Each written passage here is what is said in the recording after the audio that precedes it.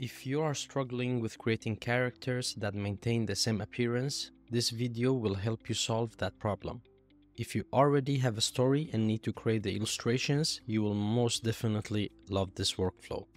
In this video, I will show you how to create unlimited amounts of consistent characters very easily, and I will also show you how to include multiple characters in the same image and keeping them all consistent.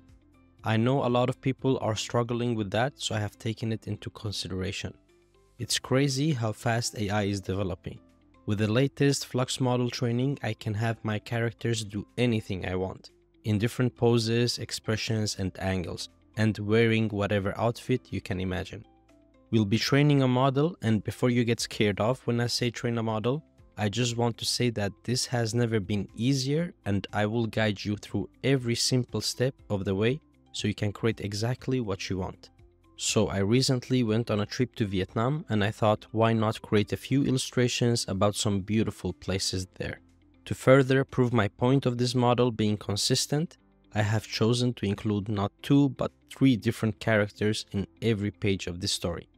The main character will be a Vietnamese boy, the sidekicks will be a colorful rooster, and the backup puppy, which is a dog commonly found in Vietnam. So let's see what makes this process possible. Well, lately I have been training different models for the characters that I create for different projects, and a few days ago, Flux model training got even easier and more beginner friendly. For my training, I use OpenArt because of its speed, and I never seem to make it work when I run these models locally. All we need is 6 different images of the same character to train a model. However, I have used at least 10 images when training my models to get better results, and I will show you how you can do that very easily. Inside OpenArt, you can generate your own images and try something like a character sheet to get multiple results of the same character in various angles. However, in my case, I use Midjourney for the initial steps because it's still the best in my opinion for the quality. What it lacks though is model training for consistent characters. They have a feature which is called character reference, and you can upload an image of a character or an object as reference. However, it's nothing close to what Flux can do. So let me quickly show you how you can get 10 consistent images of your character for the model training. If you have Midjourney, just copy and write this prompt here. You can find it in the description below and make your own adjustments. I have multiple videos covering this step, so I will not waste too much time on it. But the trick here is to generate a character sheet and use both the zoom out and pan features inside of Midjourney to get even more results of your characters. This step can be repeated until you are satisfied with the results. I did this for all 3 of my characters until I had around 10 different good images per character. Remember that the images don't need to be perfect just yet. Just make sure your images show your character in different angles and a combination of close-ups on the face and full body view. Once you have enough images of your character, we'll move on to the next step. Now that we have our images, we'll need to make some minor adjustments to some of them before training the model. Remember that if you expect great results, you'll need to train the model on good images.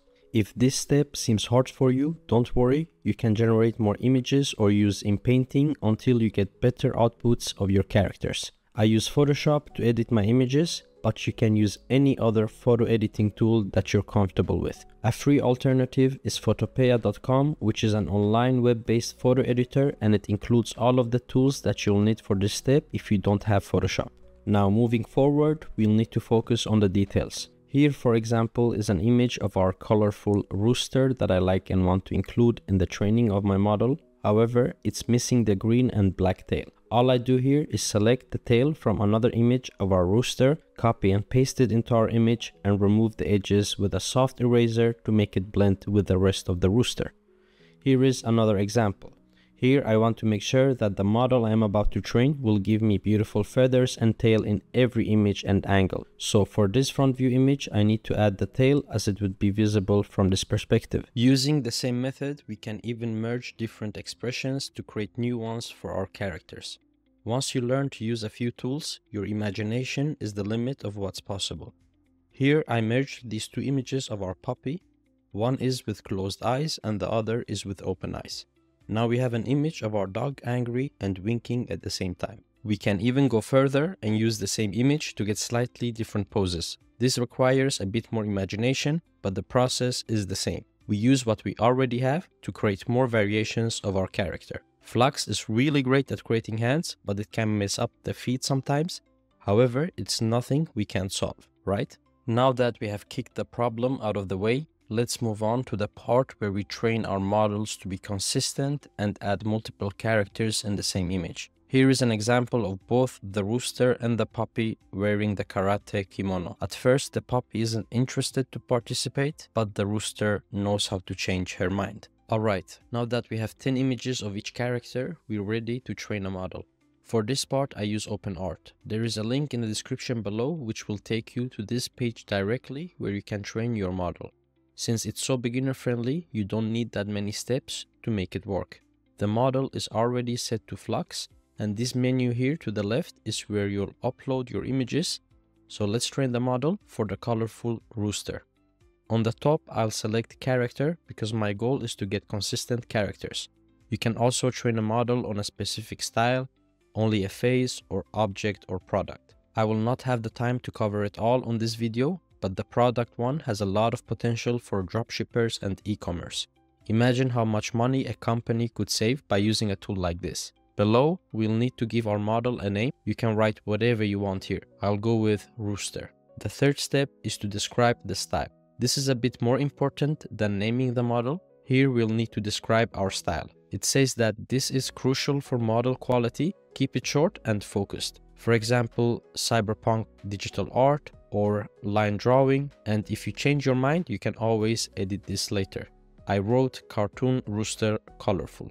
And now for the last and most simple step, simply drag and drop or click to upload your images. The more images you have, the better, of course. I recommend at least 10 images for each character and you'll get great results. Once the images have been uploaded, just click on the blue button that says train your model and your model should be ready shortly after. I noticed it took around 7 to 15 minutes in my case. Once your model has been trained, click on create to come to this page. This is where the fun happens. You can already see that I have played around with the models and generated a few images. I will quickly show you how to generate images and select your own model using the menu on the left here. So where it says model, click on switch. There are a bunch of really useful models already. However, we need to click up here on my models to find our private model that we just trained. Let's go with the rooster. Down here under the prompt section is where we enter the description of our image. You can write as detailed as you want or just keep it short. No matter what, you'll get a great and consistent image of your character. Let's try with rooster in a club looking at a diamond. Below is a few more settings which I can cover briefly. We have the negative prompt where you can write things that you do not want to see in the image. For example, if your prompt was a field of colorful flowers, in the negative prompt you could write red flowers. Now this would give you an image of a field of flowers in various colors except red flowers. Some great keywords to include in the negative prompts are blurry, pixelated, and deformities. Another great thing about OpenArt is this button here which says commonly used. If we choose general, you see that a bunch of keywords are added automatically, which helps us get even better results from our model. If we scroll down all the way, we have the option to change the aspect ratio as well. For now, I'll leave it as it is. Lastly, you can increase the number of images to generate. I'll increase this to 2 so we have more to choose from. Now click create to start generating. I will not pause the video so you can see for yourself how long it takes to generate an image. Spoiler alert, it's really fast.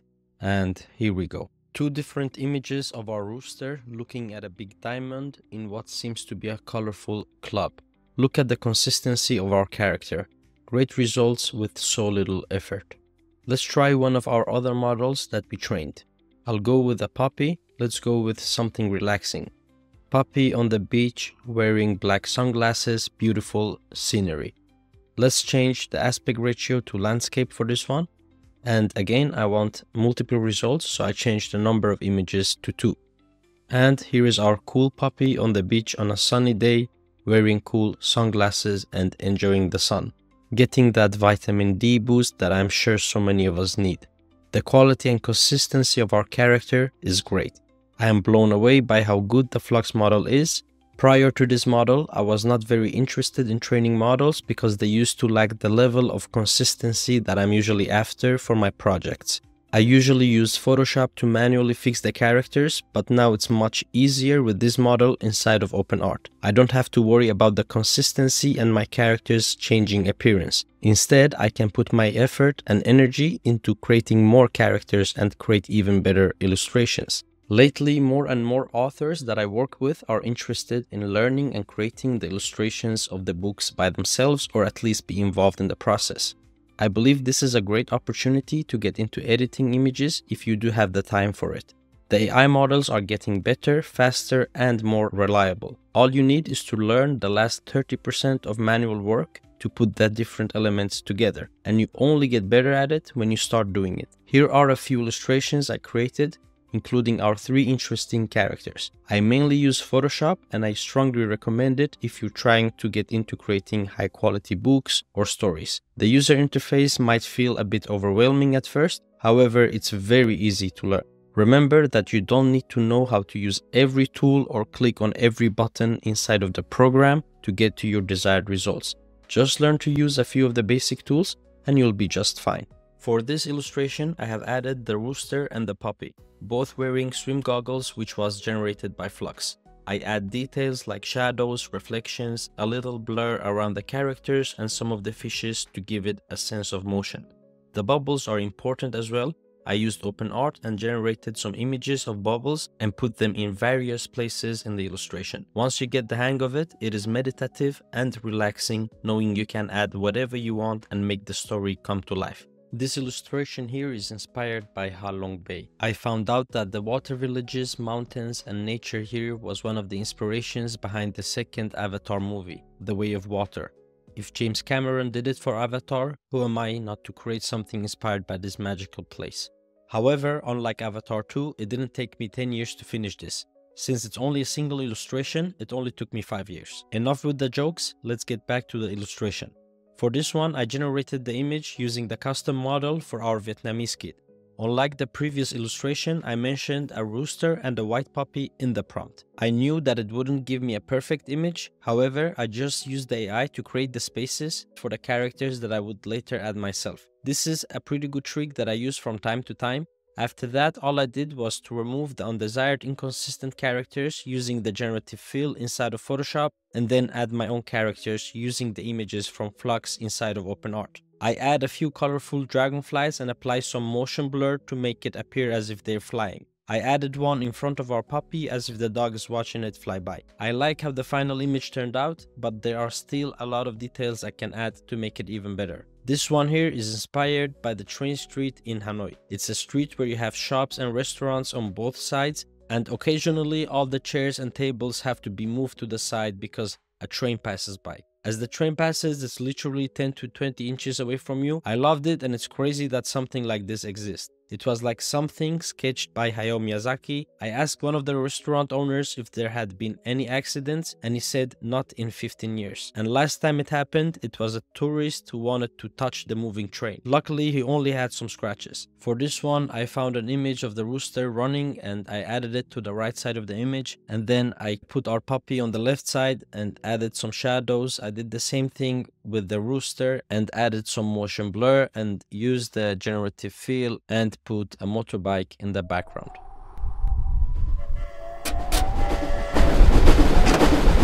In this one, the sidekicks are playing a game together and the main character is watching from the side. I generated this image using the model of our puppy and this one using the model of our rooster. I removed the background and put him beside our puppy. Again, we need to add the effect of the character being behind the grass. Here, I just used the eraser and removed a few lines starting from the rooster's feet. This is another way of making the grass appear as if it's sticking up. I added some extra shadows and proceeded to create a second expression for our puppy. The sleeve didn't look that great, so I had to put in some manual work and finally draw something myself. That's enough manual work for this year. Now let's add the main character, even though he is not needed anymore. I replace his head with another expression and angle and paint the neck with the same color as the previous image to make them blend. I change the coloring a little bit and add some shadows. Now for the feet and the grass, I do the same thing here. I pick the eraser tool and remove the lines starting from the feet, and it gives the effect of the grass sticking out in front of his feet. Now let's not forget to add our favorite blur effect before adding the last shadow. Even though it's not my favorite illustration out of these, I like how it turned out. Who do you think wins this game? The smart puppy or the stubborn rooster with the bird's eye view? Let me know in the comments below. While creating these illustrations, my favorite character has been the rooster. Another favorite thing is this trick here that I used to put the rooster behind the grass. This is great for making your character appear as if they live and breathe in the environment instead of a simple copy and paste into the image. I use the magic wand tool, which is great at selecting an area similar in color and stop at a different color. For this illustration, we see that the grass is a lighter color where the sun hits, and the dark part above it creates a contrast which makes it really easy to select the grass. Now using this selection, I just remove that specific part from our rooster and it creates this effect of the rooster appearing behind the grass. Yeah, it's as easy as that if you really want to learn. Now the next step is to add some shadows. A good clue here is to look at the boy and the direction of his shadow. Now let's do the same for the rooster and align the shadow in the same way. I finish it off by adding some blur to add a feather effect to the edges. If you've noticed, I have used the blur effect to achieve various effects and feelings in the illustration so far. This is what I mean by learning only a few tools and features of these editing tools and getting very far with it. For the final illustration, I added a second dog. Do you like dogs? Dogs. What? Yeah, dogs. Dogs. Do you like dogs? Oh, dogs. Here I wanted to make it appear as if he was jumping in front of the main character and into his shadow. I selected some areas on the front legs and the back together with the neck and behind the ears, just make it darker and decrease the opacity. This piece is inspired by the misty mountains of Sapa and the beautiful villages there. Now don't forget to subscribe and check out openart.ai if you really want to create consistent characters. And if you're interested in learning Photoshop, check out the link in the description below. I might have something for you. Bye.